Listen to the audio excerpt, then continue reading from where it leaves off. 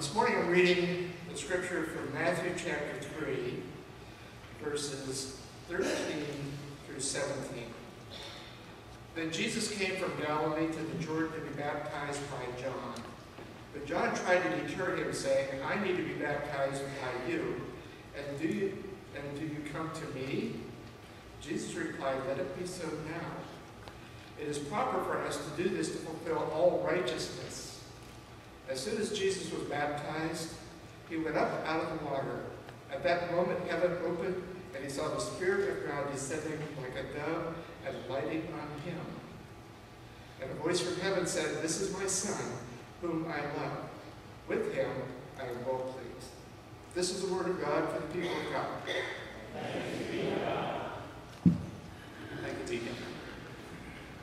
Thank you, Michael and Ray, for choir for your music leadership. Michael, it's good to have you back. We're so thankful to have you back. And we're also, again, thank you for deacons, and we especially want to recognize it. Sorry I failed to do this earlier, the families of deacons who came to be with us here today as they share in this special moment. So I can see the Morris family here, and welcome. And so many others of you who came out to support our deacons. We're so grateful. Today I'd like to talk to you a little bit about humility and pride.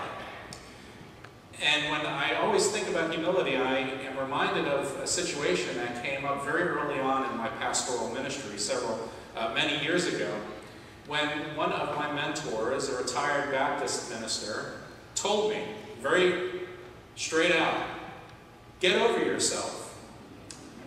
Now you may think he said it because I was so proud of something.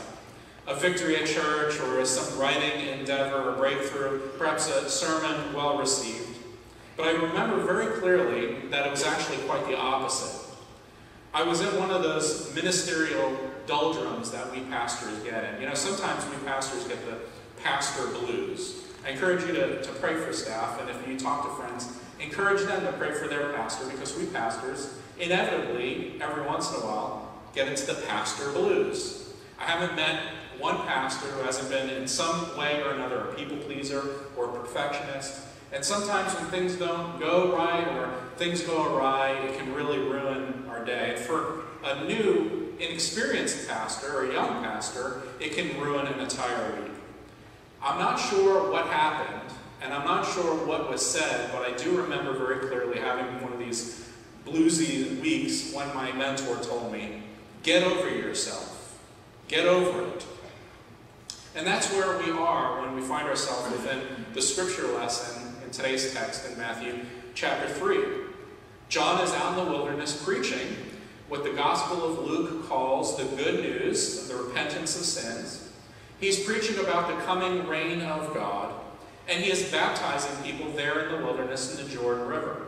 Now back then, this was very symbolic. It really served symbolic in several ways. For one, when you were baptized, it was a symbol that you were coming clean with God.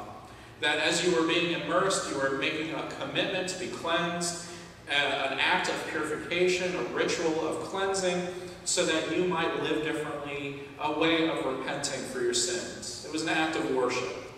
And it was one done way out in the wilderness apart from the temple, because many people, many Jews back then, thought that the temple was actually quite corrupt with its aristocracy and all of the meddling that the Romans did. Many people went out into the wilderness in order to form new or alternative communities, and one of the ways you would enter into that community is to be baptized in this ritual cleaning.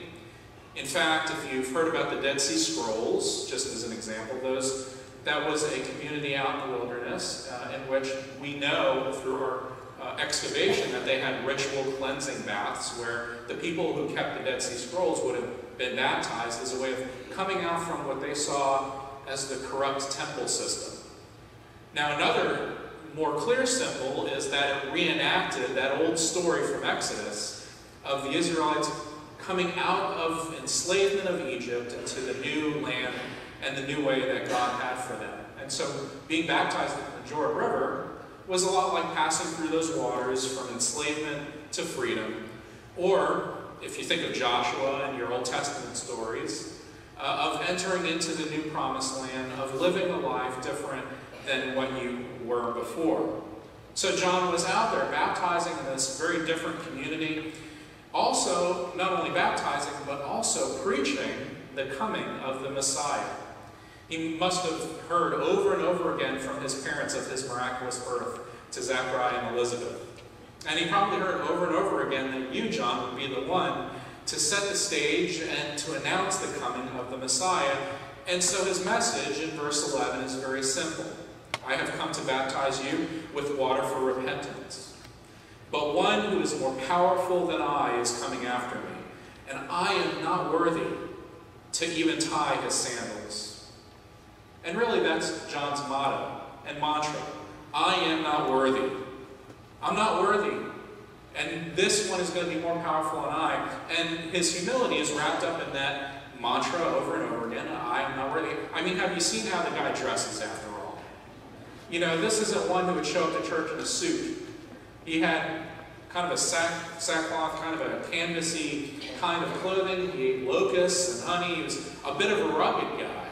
And so we know that him not being worthy is one that he really embodied and lived into. And so in this text, when we see that Jesus gets in line to be baptized, perhaps Jesus stuck his head out and waved to his cousin John, John's response was immediate. And verse 14 tells us that John would have protested against Jesus, or baptizing Jesus. He would have protested against baptizing Jesus, rather declaring that he should be the one getting baptized by his cousin. One translation says that he tried to prevent Jesus. And I like the King James Version personally. It says that John would have forbade Jesus from getting baptized and insisted that John would be baptized by Jesus instead. And this statement that John gives to Jesus is one I'm sure all of us would say. In fact, if Jesus showed up to your house, you would probably fall on your knees like any of us would, and we would automatically think that we are not worthy. Who is Jesus to ask us to baptize him? And so in this verse, John communicates all of his insecurities and all of his anxieties. I am not worthy. I'm no good. I am not powerful. I can't even tie your shoes. And I am not special. You know, I've heard this a few times from deacons.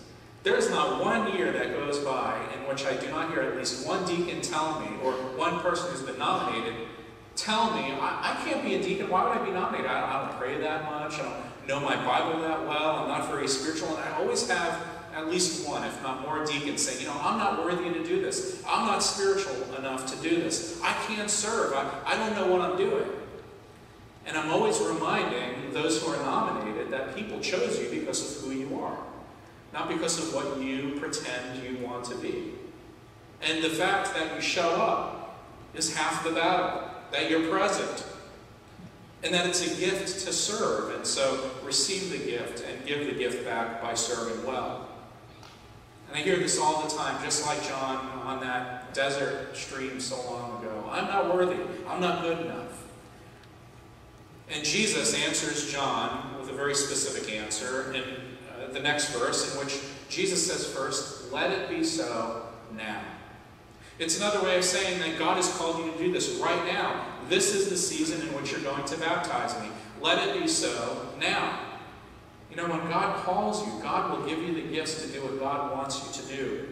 When God expects you to do something or asks you to do something, he will give you the strength. You may think you're out of your league. You may think that you're not worthy. You may think somehow that for some reason you're not spiritual enough, or you may not know the Bible well enough, but I promise you, if God calls you to do something, God will give you the strength. And often, God will give you the strength even in the midst of your weakness. For Jesus, he was telling John, this is what God has you to do right now. God is calling you now. Let it be so in this season. For you to do this thing right here and to serve right now. And then Jesus says it is proper for us to do this. Notice that Jesus doesn't say it is proper for me. Jesus doesn't say it is proper for you. Jesus says it is proper for us. And Jesus knows that he is in this together with John, that we're all in this together to serve, that we're all called at this time to do what God has asked us to do, to fulfill the purpose to which God called us. And Jesus puts himself squarely within that community. He doesn't stand out himself. He doesn't put John on the spot. He rather basically tells John, we can do this together. We're going to do this together. We're all in this together.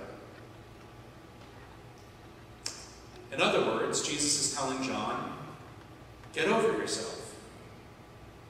It may come off as being humble, but self-pity and self-doubt is really just another form of pride. Because although you're not thinking highly of yourself, even though you may say, I'm not worthy, I'm no good, I can't serve, you may not be thinking highly of yourself, but you're still placing yourself at the center of your story. And so it is pride. Get over yourself. And Jesus helps John get over himself by committing to that act of baptism. And Jesus really leads as a model of example here. You know, Jesus didn't need to get baptized.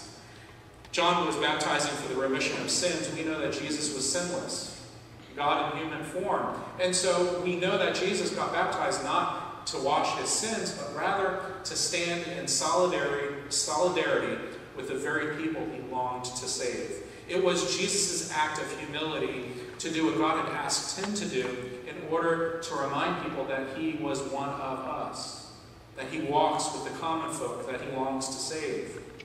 And he gives us a model of leadership. This is leadership by example. Leadership, according to Jesus, by first submission. Submitting himself to that act to which God has called him. Humility is about submitting ourselves. But it's also about servanthood.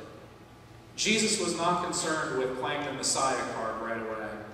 We know that right after he gets baptized, in this act of solidarity, that he's drawn out into the wilderness, and there, in fasting in the wilderness, Jesus is tempted by Satan, in which Satan basically asks him 3 times in 3 different ways, you're the Messiah, you can do this, you don't need God, you can do this yourself, you can take the fast track to power. You can take matters into your own hands, you don't need to wait for God's provision. In fact, if you buddy up with me, we're going to rule the world together. And Jesus refuses to do it because he knows that leadership is by way of humility, which is submission and service, and in being rooted in a community to set things right. Notice what the sentence says in that verse. Let us do this, because it is proper to do so, to fulfill all righteousness. It's another way of saying we're in this together, we're going to make things right with God. And then Scripture tells us that he consented. Now, we don't know if John consented. Some of your translations may say, and John consented, but the Greek is pretty ambiguous. It says, then he consented. So we don't know if John consented finally to Jesus, or if Jesus finally consented in the act of baptism. My guess and my money is on John, because what we know is that Jesus condescends to us. It's an old-fashioned word. It's a word we have in our hymns. Of Jesus who stepped down out of heaven to be with us. He condescends to us that we might consent to him. And John, in this act of following the humble Messiah, humbles himself and finally consents to baptize Jesus. So humility is about consenting. It's about consenting to submit to God despite your doubts.